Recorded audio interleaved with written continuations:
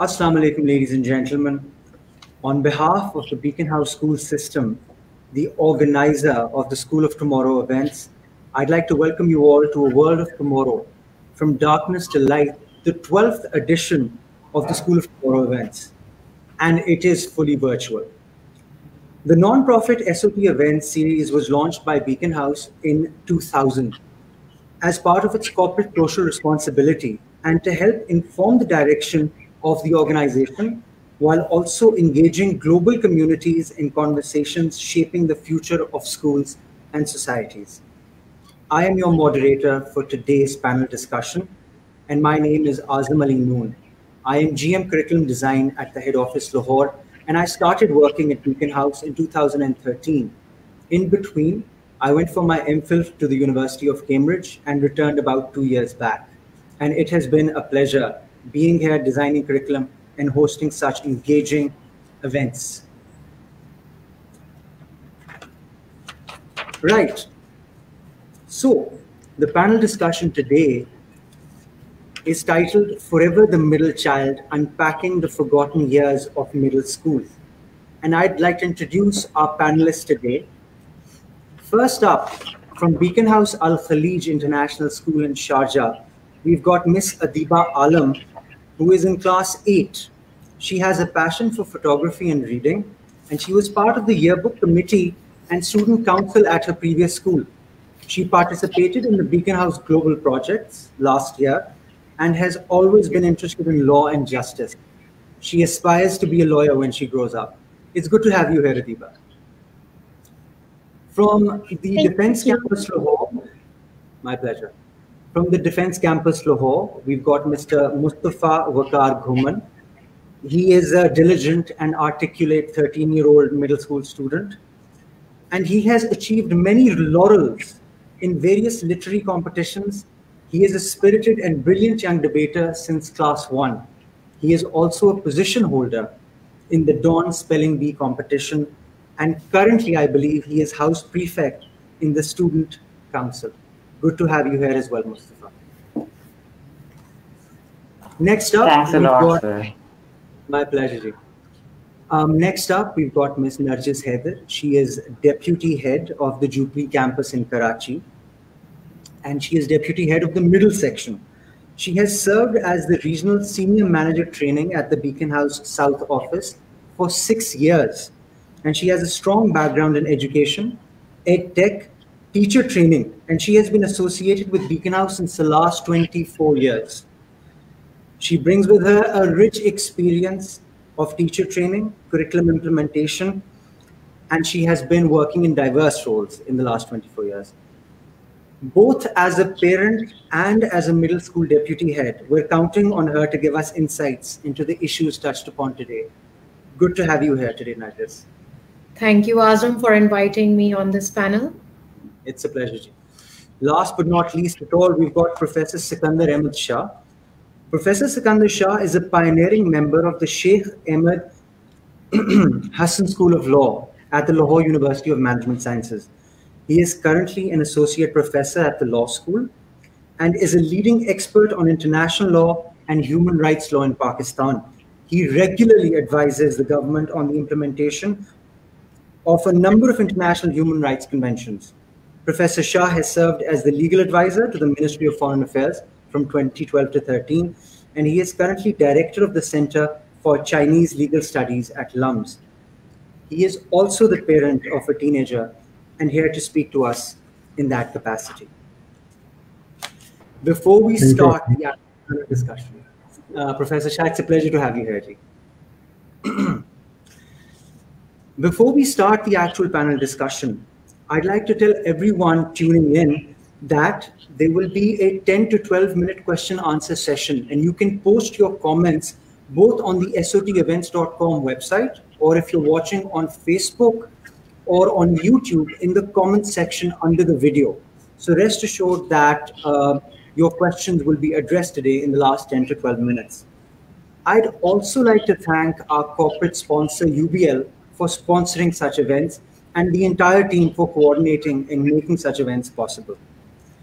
Now with that, let's dive in to the actual panel discussion today. And as I mentioned before, the topic that we've got on hand, Forever the Middle Child, Unpacking the Forgotten Years of Middle School. Why this topic? Well, historically and globally, much greater attention has been paid to the early years and on secondary school, and the counterpart, actually, not the most important, as the debate will unfold, we'll see. The middle years are often neglected and they are put on the educational back burners, not dissimilar to the middle child syndrome. On the other hand, a myriad of educational, social, developmental, and emotional issues emerge between the ages of 10 to 14 when children are emerging into adolescence and, in fact, thirst for a greater sense of belonging and interaction with trusted adults. That is the abstract of today's session. And with that, the first question that I'm going to ask Ms. Adeeba Alam from Beacon House Al Khalij International School. In your opinion, what are some of the major issues that middle school students face that adults today don't quite understand? Ms. Adeeba? I would say that most of the issues that middle school students face that most adults wouldn't understand would be basically how the students are interacting in school, bullying and all that. Because there's every time there's a new generation, or they find different ways to pick on students pick on kids based on what they like, what they don't like, and cyberbullying, and mainly on that. So what you're saying today, the biggest issue that teens are facing is people are constantly inventing new ways of picking on other people. And whether it's face-to-face or online, that is one of the biggest issues that you're facing. I'm going to ask Mustafa to build up on the same idea. And I'll ask you the same question. Growing up in Pakistan, you're at the Defense Campus, Lahore. What are some of the major issues that you've seen as a teen? Thank you for this opportunity. I would like to start off by saying that they not only in schools, there are problems that are faced globally by children, not by a specific school or a campus. One of the main problems is that parents take a lot of time and effort to work hard for their children, and they spend most of their life working for the betterment of their children. And till the age of around 13 to 15, they expect the payback of whatever effort they have put into their children. But the thing they don't get is that it is a gradual process. You don't instantly get the payback of something. It is the process of more than 5 to even 10 years. It's not like if your child goes into a specific class like 7 or 8, he will just start getting good marks and be excellent at everything. It is a gradual process which will take around till the child ages till 20. Right. Interesting. Ms. Narjis, I'm going to ask you both as a parent and as a middle school deputy head, in your opinion, what are some of the major issues that you can identify today? All right, Azam. So I have quite a lot to say, but I'll just try to summarize it. That in my experience as a person with an educational background and also as a parent and as now being part of the school, I feel that just like early years, the middle years are also a developmental stage in a child's life. This is the time of life when they develop a personality, they identify what they are comfortable in, what are their interests. Whereas the focus of the middle schools globally is on academics and content and grades and scoring. And nobody seems to realize that this is also an age where the child is transitioning from being a child to being an adult. So they are tweens and adolescents at this time, and they have a lot of human needs which need to be catered for that directly impact their academic performance.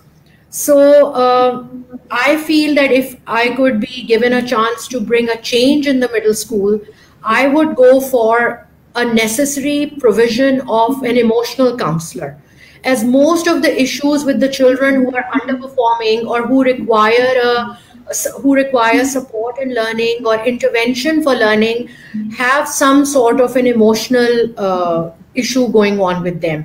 That could be related to growth or a social setup or lots of other factors, because the children at this age are very conscious of themselves, their appearance, their personality, their surroundings.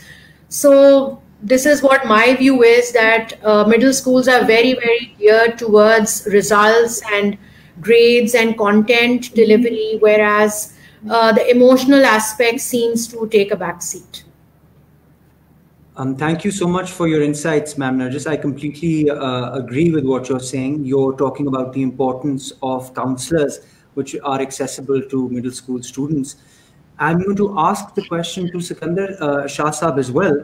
That's what's changed? I mean, we also went to middle school, and I think we did all right. I think we've turned out all right. But what are some of the major changes since we were in middle school and middle school today? Thank you, Azam. I think all of the responses are extremely relevant to the discussion, and I also feel, I mean, again, I can talk about this for hours, both as an academic and as a parent. But I think the biggest, I would say, how education is evolving and the distortions that are created within the sort of the state of education is leading to a lot of pressures on children not just in middle school, but in sort of older. But the problem is that, I mean, just to look at a few examples, how, for instance, technology is impacting children, and the economic system, which is increasingly becoming, because I work on education holistically, education is impacted by the economic pressures, such as the political economic system of, like, what we are facing right now in Pakistan is a new liberal educational order, which forces a lot of our children to comply or conform with this identity that they have to create, right? This identity of perfection, this identity of getting good grades. And as a consequence, not only are pressures created on them to focus on these perhaps not as important areas, but also it leads to them, becoming more materialistic and focus more on grades rather than other forms of learning like social learning. And I think COVID hasn't helped, and so has technology. It hasn't really helped. It's a positive thing. It hasn't helped because it forces a student to have an identity, which has to be an identity like a social identity, which isn't a real identity. It is a virtual identity where they interact with other students, not just in school, but outside of school, through various forums, these like Twitter and Facebook and all these interactive forums. And that leads to a lot of our children becoming extremely confused, and at times even having to deal with issues that perhaps we deal with at a more sort of mature age. So, I mean, I'll stop there. I think these are all interrelated points, and during the course of the discussion, perhaps some of these will come up again. Thank you so much, Professor Shah, because you've touched upon the identity creation in this virtual world, and I think it's very, very important. But I would like to circle back to something that Ms. Adeeba said right at the start of this panel discussion, and she talked about various forms of bullying and how it ties in with what you're saying, the virtual identity. Adeeba, could you shed some light on any examples of bullying without going into specifics at all? But what are some forms of bullying that you might have heard of virtually in this post-COVID virtual world?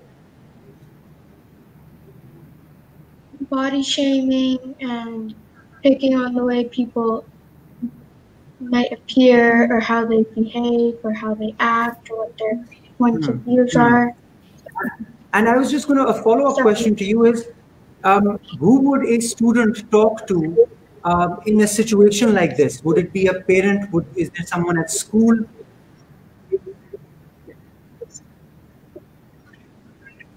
Most people, they should talk to somebody if they're being picked on, but most people, they try to ignore it, but then it can sometimes, if people just ignore it and they keep getting more and more, some people might stop if you just ignore it, but some people might just keep picking on you, and then it doesn't stop. It just gets worse and worse. And then some people might feel as if they can't talk to anybody because they're afraid that that person might view them as, how do I say it? Different. Overdramatic or exaggerating on something that somebody said, which shouldn't matter, but it kind of does affect how you feel. Very interesting points. Thank you. Mustafa, you touched upon some very interesting points earlier, and I'm going to pick up the same online bullying and online presence as well. Do you think that shifting to online teaching and learning has helped with teaching and learning? Do you feel like it's making you a better student? Thank you, sir. I would like to start off by saying that it's not the best opportunity. Like, it's not the best way. Physical classes are way better than, online teaching. But at least there's something. We are just not sitting home, looking at our phones, playing games all day. We are learning something. We just have to, we even get more time at our homes, and then we can revise all the concepts and stuff that we get to learn from online classes. And I'm going to ask you a follow-up question. Today you have access to 3 adults on this panel. You have access to your teachers. What are some of the things that you would like to say to your teachers and your adults? Some concerns today. What do you think they would be? One of the main messages I would like to convey to parents is that everything is gradual and you should have low expectations from your children. Instead of demotivating them and asking them to get good grades, you should insist that you did good, you should try getting good, and you should next time you should practice even more and work harder, and then you will get good grades no matter what. And they believe in their child, because the main bonding between a parent and their child is very important. If the child doesn't share any problems with their parents, that's where the problems start to occur. If the parents and teachers and everyone tells the solutions to the facing problems by children. So that's a very good one. I agree. I completely agree. Ms. Narjis, we've identified some major issues that children are facing today: identity, online bullying. I like how Mustafa said that they've got to lower their expectations. What are your thoughts on lowering expectations? Like I said, Azam, that counseling is a major part of development. And like we give a lot of the concept of free play that is there in the early years. There's the structured play and then there's the free play.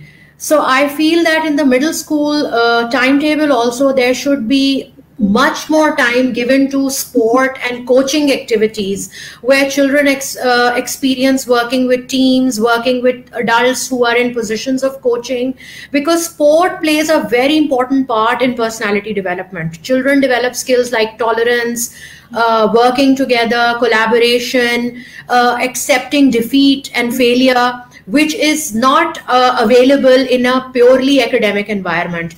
And the lack of sporting activities at middle school level, there's a lot of free play available for early years, and even primary gets a lot of play.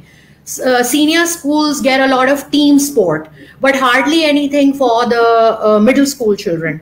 And this current pandemic and children being locked in homes is also affecting children's emotional development, because the body requires physical movement and activity, and this whole lockdown has affected this age group particularly, because they're not able to utilize their energy positively. And we all know that sports is also great for mind development. There's a direct relationship between physical activity and mind development. So I feel that in order to cut down the stress level of students, just like Mustafa said, sometimes I feel that parents' expectations are unrealistic, not high or low, but let's use the word realistic and unrealistic. Understanding what the child is interested in, what he is good at, what he wants to do, and also exploring what the world is like now, what career options are available to children now, and not just limiting them to becoming a doctor or an engineer or a banker, and think of providing the opportunities to the child to decide for himself, be a decision maker in his own learning process. And this is something I feel that needs to be really thought through about what the middle school should be like. Just like the early years has a proper environment for snack time and play time and rest time, this is much needed even in the middle school because of raging hormones and lethargy, and sometimes they're hyperactive and sometimes they don't want to work. So how do we deal with the physical needs of those children during a school day? Thank you, Mr. Narjis. I heard you say a bit of an echo, actually. One second. Yes, so I was just going to tell you that you talked about the importance of a regiment, even in the middle schools, for these middle schoolers. And I'm on board with that, but I wanted to pose a question to Professor Shah. Sir, I remember I could not wait till 4 p.m. because that was the time I was allowed to play outside. And I feel like a regimented, interaction with sports. It did a lot of good for me. But I feel that less and less teenagers are engaged in sports these days. What are your opinions on the matter, and how important do you think sports is in the life of a tween and teenager? I think that's a very good question, and I don't think it's just limited to teenagers. I think it's applicable to even us, and even when we're older. I think physical exercise and sports are absolutely necessary. It's a natural thing to do. It's good for the body and the mind. And as the speaker before we was discussing, there's a lot of medical evidence that it leads to lessening of physical, emotional, spiritual stress. It also leads to teamwork, sense of defeat, as was pointed out, leads to you becoming more confident in yourself, understanding what the real world is like. It prepares you, and it's a form of education. And also there is a lot of diversity in sports, and I think there are lots of individual sports there, team sports, and all of those. I went through a school system where sports was stressed more than education. It was a form of education, and I think it actually leads to symbiotic arrangement where eventually you do well when the time comes in your studies as well. So I think that coming back to the bigger issue of the ability of students at this age to cope with not just the crisis that I was discussing of how globalization and the economic distortions and political distortions are impacting education, specifically in Pakistan, because we have never had an established and strong public education system. So the responsibility of education primarily lies, if the government is failing, on civil society and private institutions included. So I think that we need to understand the reality of where we are right now. This is transient, at least as far as COVID goes. And I think there are so many activities that our children and these students could do, which could be sports, but could be in the nature of hobbies like trekking and communally engaging with family, like playing with your parents, those kind of things. But also, I want you to stress that this is also an opportunity to look at this vulnerability where we are right now and explore other ways where students, at least specifically at this age, can be educated about systems and problems that we as a country face, so that they become more responsible citizens, like having more awareness of human rights, of social, economic freedoms, of cultural awareness, of public health, because this is a time when they are actually. Professor Shah, I believe you are experiencing technological problems. I think I lost you. Azam, I would like to add to what Mr. Sikander is saying when he's done. Sure. Narjis, why don't you go ahead?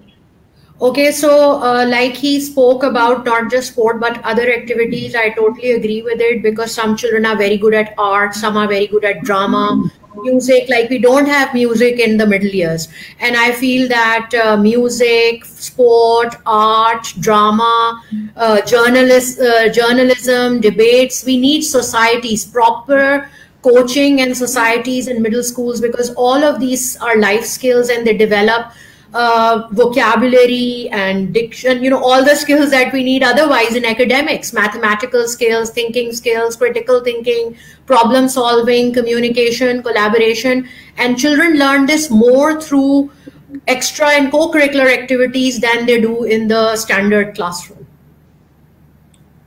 Absolutely. Excellent point, ma'am Narjis, as well. You're touching upon some very key skills. But I'm actually going to change the kind of like the lens, and I'm going to ask both Adeeba and Mustafa to weigh in here. In one of the conversations that I was having with one of my students, I asked him what he'd like to be when he grows up. And he said to me, I'd like to be a YouTuber. Now, I have to be honest with you students today. I really didn't know what advice to give him. If he wanted to become a YouTuber, what I should tell him. And what ma'am Narjis has just said is she said that we need to focus on critical thinking, on speaking skills, oratory skills, diction. I'm going to ask ma'am, Miss Adeeba first. When you talk to your friends, what are some of the things that they would like to become when they grow up? And where can they go to learn about that? So one of my friends, she wants to become a storyboard director. So basically she wants to draw and write stories and animate them. And for that, she can take special classes for that, I think. I believe there are. And I believe a little bit of encouragement and like goes a long way. If you believe in someone, they'll feel more determined to do it rather than giving up just in the beginning.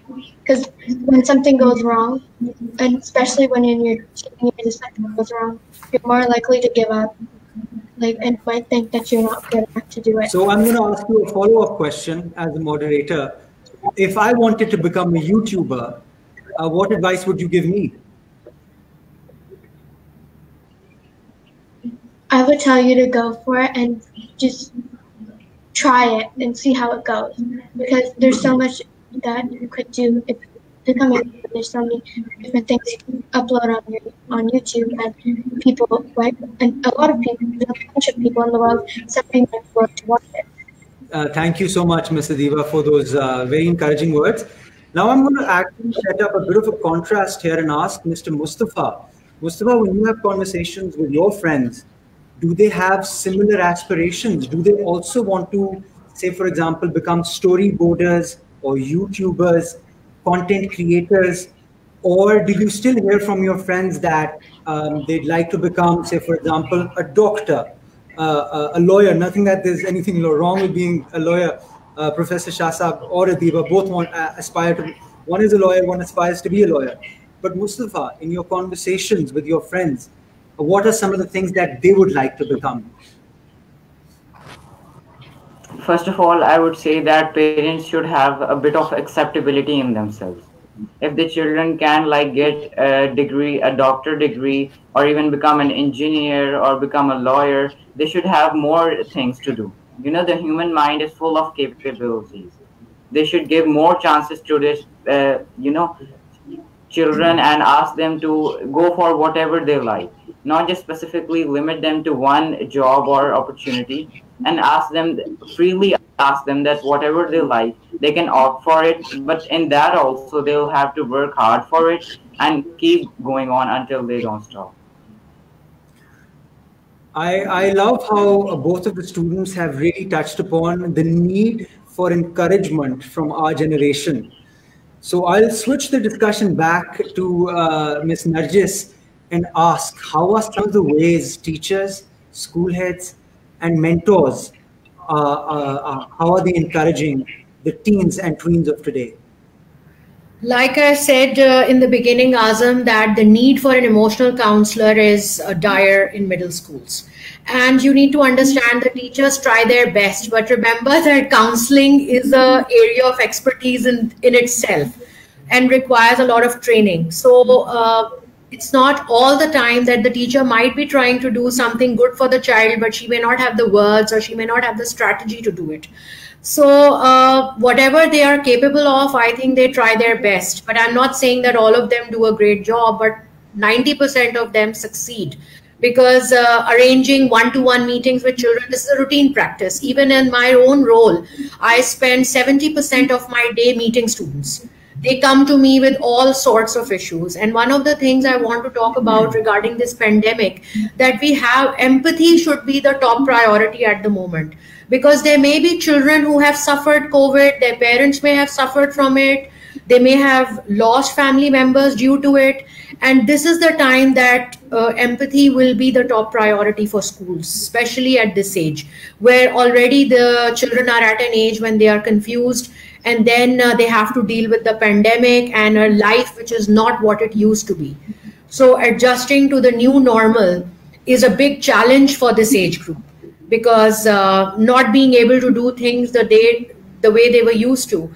And my one suggestion would be to curriculum developers and designers to come up with what the children are good at, things like YouTube or Instagram, and these should become part of our curricula to bring in this generation to develop numeracy or literacy skills along with the world that they live in. The world that they live in is the world of social media, and that's how they will learn the do's and don'ts of social media also, becoming aware of keeping themselves safe online if these tools become part of our curriculum. Excellent points. To really reimagine, rethink the existing curricula and to embed and incorporate whatever we can, the skills and tools required for the future. I completely agree. Question for Professor Shah. The entire teaching and learning experience in this post-COVID online world, in your opinion, how has it been for your teenage child? Is teaching and learning happening like it should be happening? You touched upon issues of, online identity. How is that being formulated, and where do you see it going in the days ahead?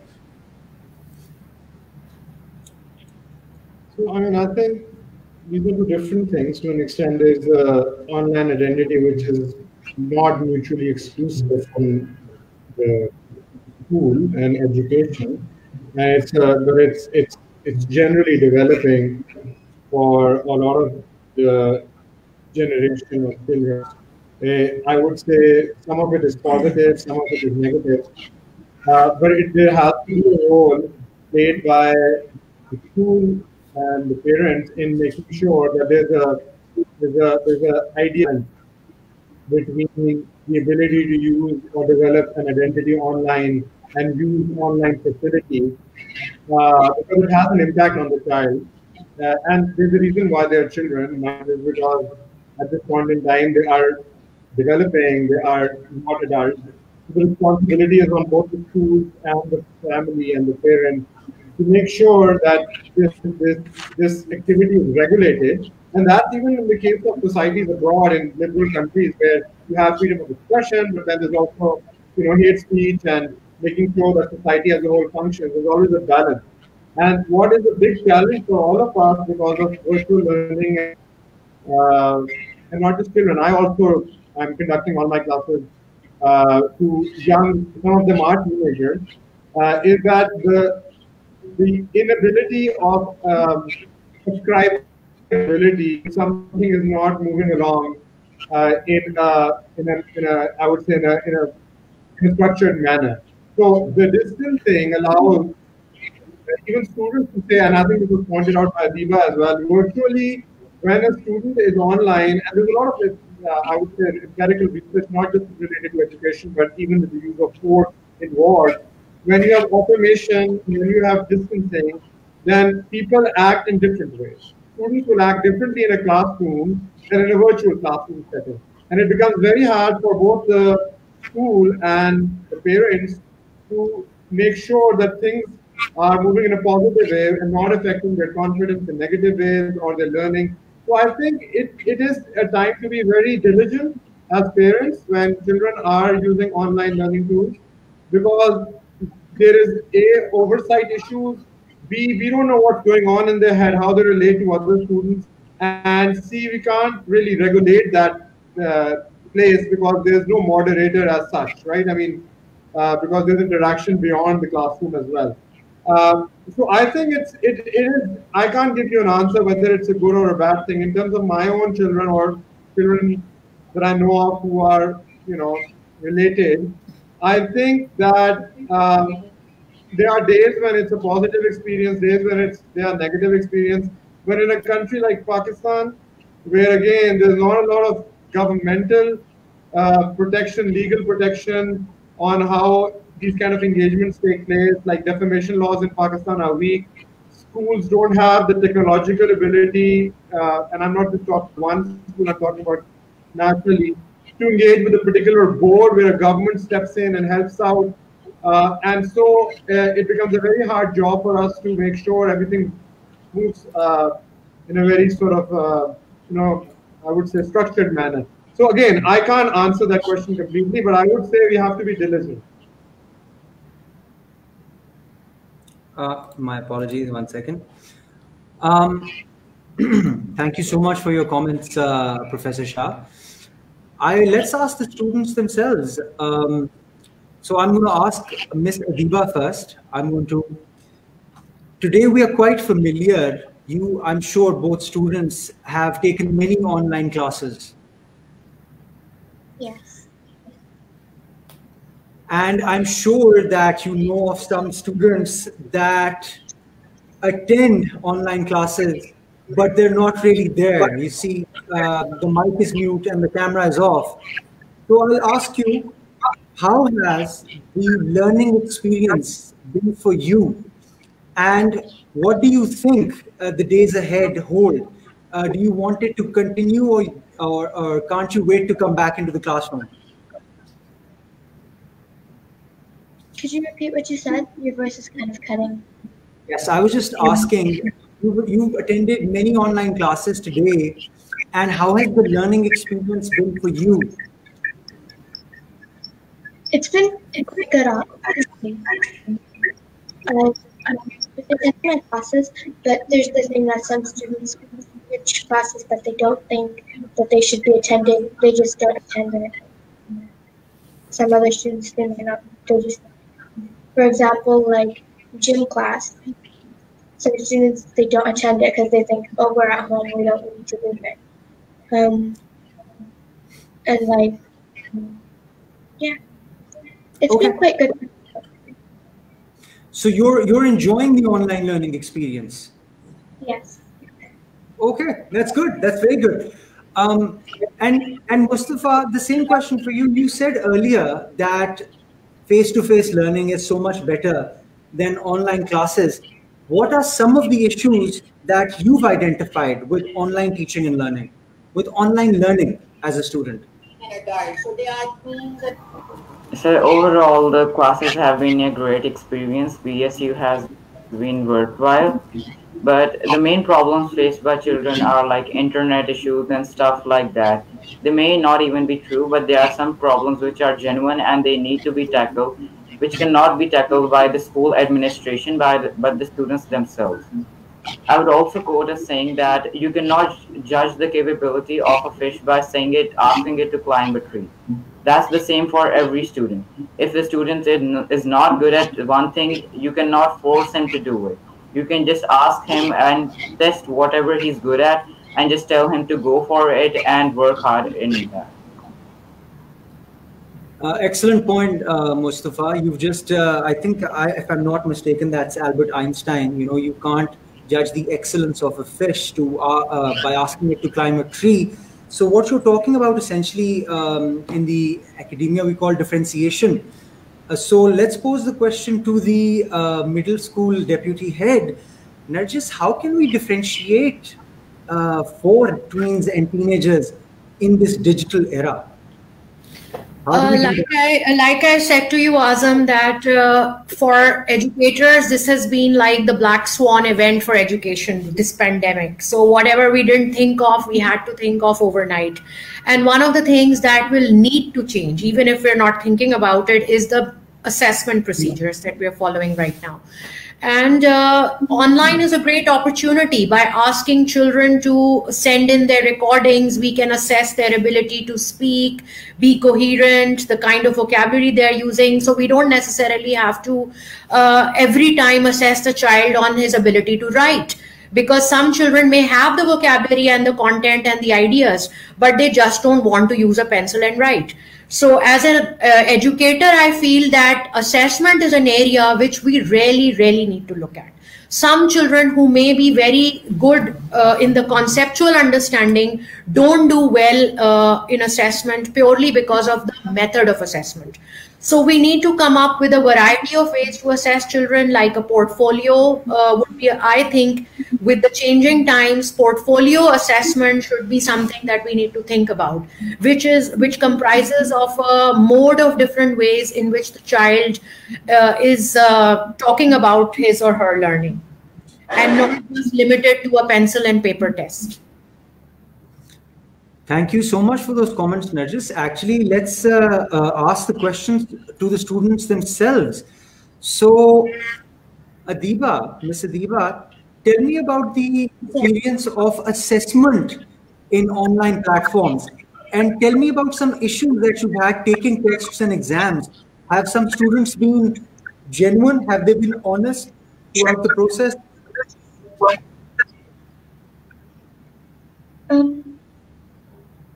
I think that with taking assessments online and the timing is that some students, they might get nervous.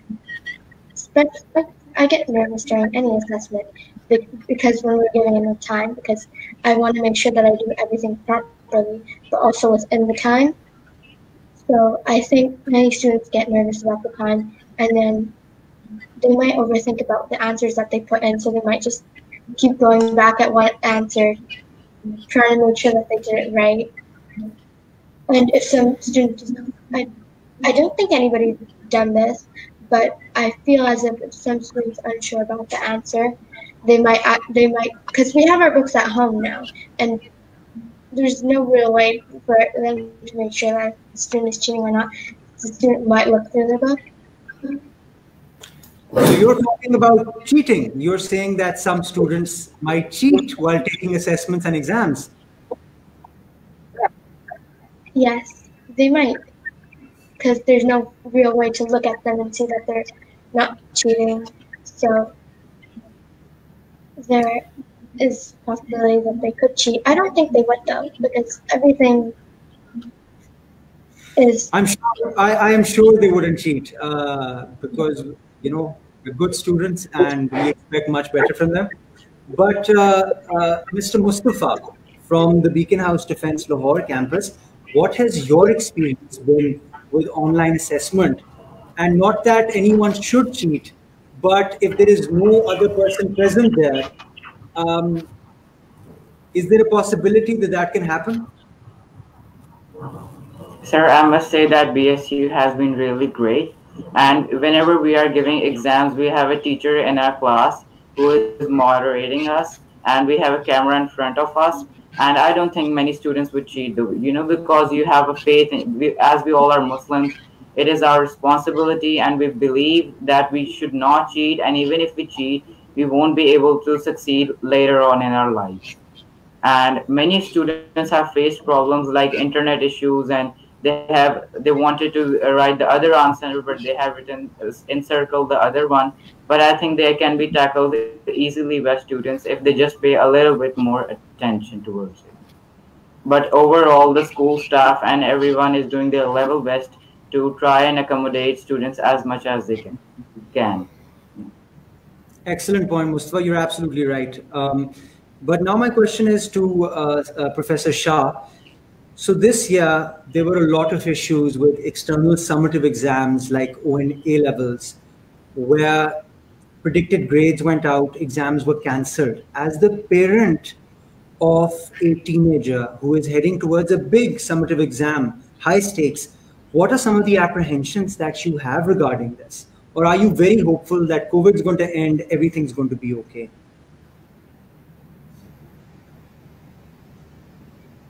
I mean, I understand the reality of assessments and the fact that there are some exams. I went through the OA level system myself, where you have, there's a final exam kind of a situation. It's sort of, ends in that testing, and then there's assessment. But subsequently, I was abroad in the US, and I went to the US undergraduate and doctorate system. And again, it goes back to the point that I was earlier pointing out, that the grade focused environment that we live in, again, just creates unnecessary pressures on children. I think that education is the experience, and that experience is the end, not the fact that you're getting grades. And we need to create an environment where children do not feel that kind of pressure, and that would mean both parental support, but also strengthening the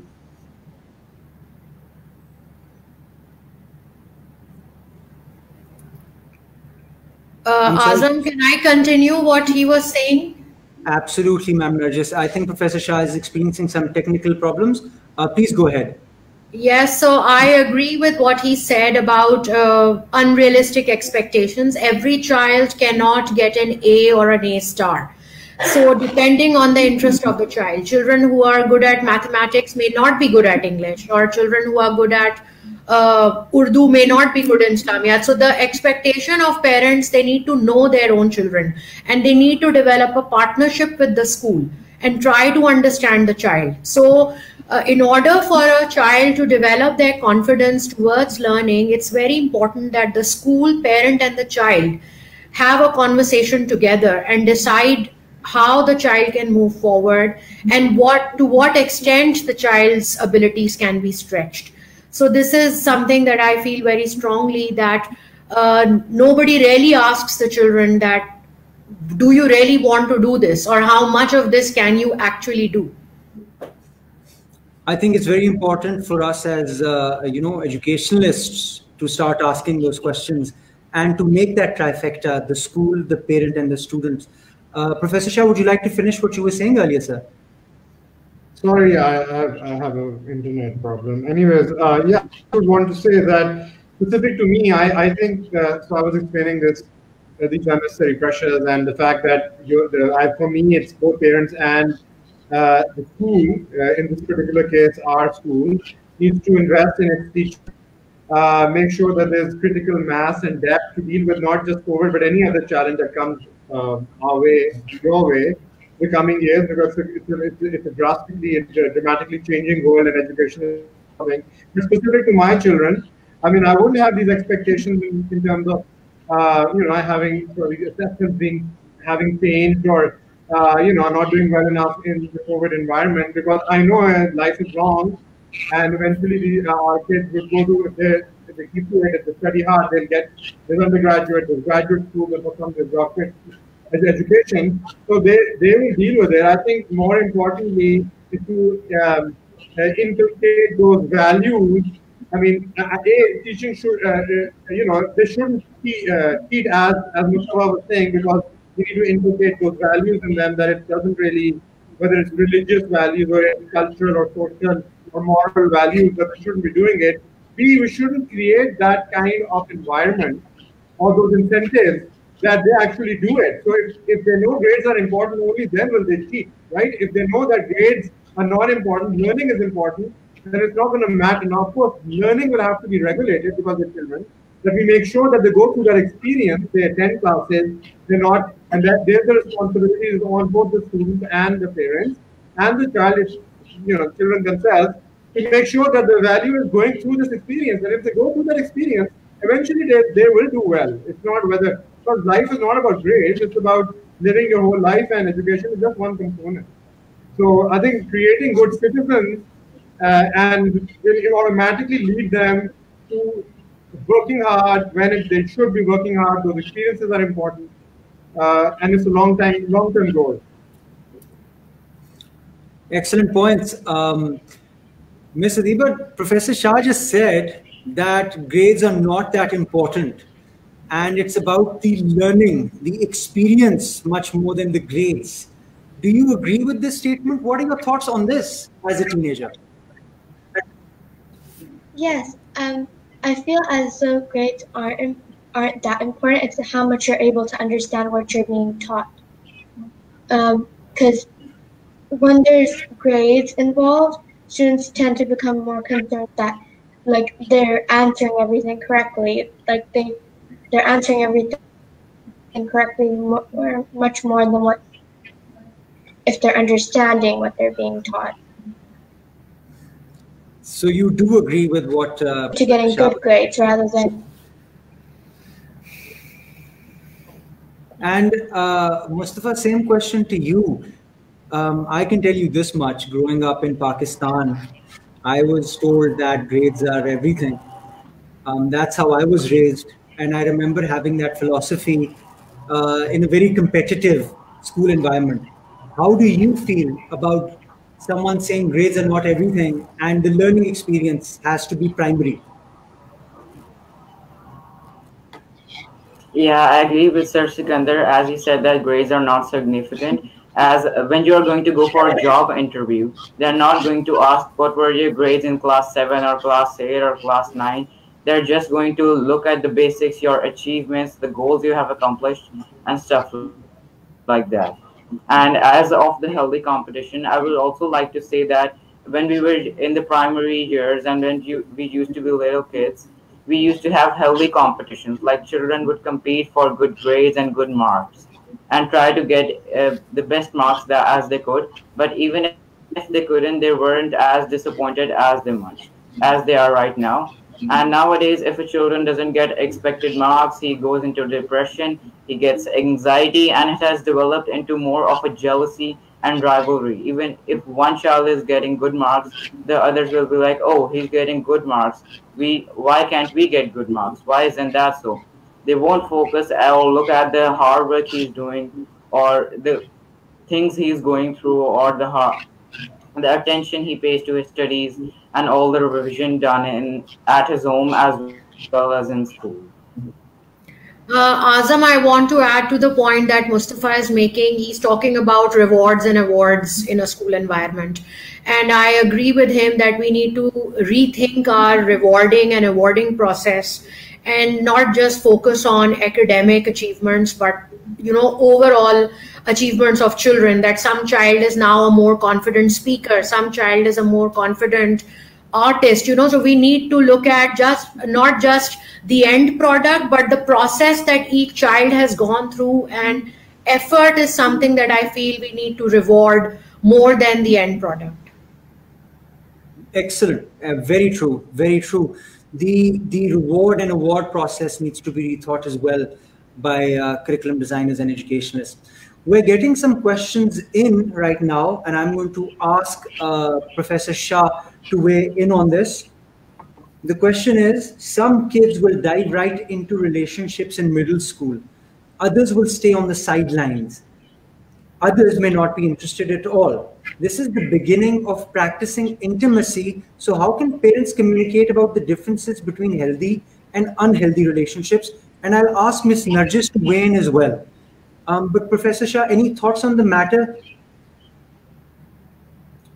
Yeah, I mean, I think, these are not, easy questions, and these could depend. I mean, every child would be different. The families are different. Some families are, there's no right or wrong here in terms of their social, religious, or, their background in terms of being more conservative, being more liberal, being more, having the view that children should be more regulated at a younger age versus those who feel that children should have more freedom and trust. So I think these are complicated questions. I do feel that in countries, we don't have to reinvent the wheel in some ways, because in other countries, more developed countries, there is a learning process where children are educated about this from an early age. They start educating them about these things, in class 4, 3, 5, 6, and it's an evolving process. By the time children are getting into these exposed to these kind of environments, they have been educated about them. And I think it's very important to educate children that they need to be prepared for these kind of and engagements. But I think I don't know. I mean, I think that we are also a different society. So much is evolving in this country, and virtual learning and virtual engagements is another way where people develop bonds and relationships that are not as real as perhaps we were used to in an earlier generation, but there's more real engagements where people meet for longer periods of time, where they work together on maybe playing sports or meeting family or meeting friends. That is all changed because of virtual interaction. And I think that would create perhaps in children certain emotions and certain reactions that perhaps we need to think through and regulate to make sure that it doesn't affect them negatively. But again, people could be different. They've got a different understanding of when consent can be provided by children to be able to engage in these kinds. They could be religious sensitivities, cultural sensitivities.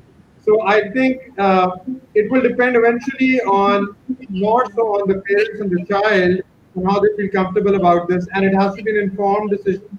And also the school should have education, as I was earlier mentioning, educational devices and counseling to make sure that anything that happens is in the interest of the child and to realize that they are engineers. And it's a responsibility of the school and the parents to make sure that there's only limited consent they do have because it could lead to other kinds of problems like social problems or emotional and psychological problems because maybe they're not ready for these, especially at this age, the age, middle school age that we're discussing. And so, and also other countries have legal mechanisms to make sure legal laws in place to make sure that certain activities are prohibited to children, like we know, like smoking is, and and other kind of vices, which perhaps would be allowed at a later age. Marriage is another example which is a positive social cultural engagement, but that only is available after a particular age. Society does decide, and we as parents and as a community should decide when children and how they should be dealt with on these issues. Very valid points, very true. But I like how you say that we should always keep the interest of the child before anything else. And of course, there are considerations which are cultural, religious, social. I mean, one of my advisors would always ask me what works for whom under what circumstances. So that is, again, very important in this context as well. Ms. Narjis, do you agree with the onus of educating the teenager falls on the parent and the school, or do you think that it is primarily the responsibility of the parent? As far as issues like these are concerned, because like Mr. Sikander already pointed out, that each family's belief system and setup is different. So it's not a good idea for the school to get involved and give advice on this. The only, in a situation like this, the school would immediately involve the parents and let them take over, because we really don't want to get into the beliefs of a particular family or what their views are about relationships and intimacy. They are different in different families and how they look at it. So this is how I feel about it. I completely agree with you. And, we have to, at times, defer to the best judgment of the primary caregivers, which of course are the parents. Now, being cognizant of time, we are at 3:14. We've got 1 minute left. And is there anyone on my panel that would like to make a concluding remark? Something, because this is the school of tomorrow. What does tomorrow hold? Is it bright? Mr. Mustafa, please go ahead. Thank you. I would like to start off by saying that the staff, the teachers, the parents, everyone has a great impact on the development and grooming of a child.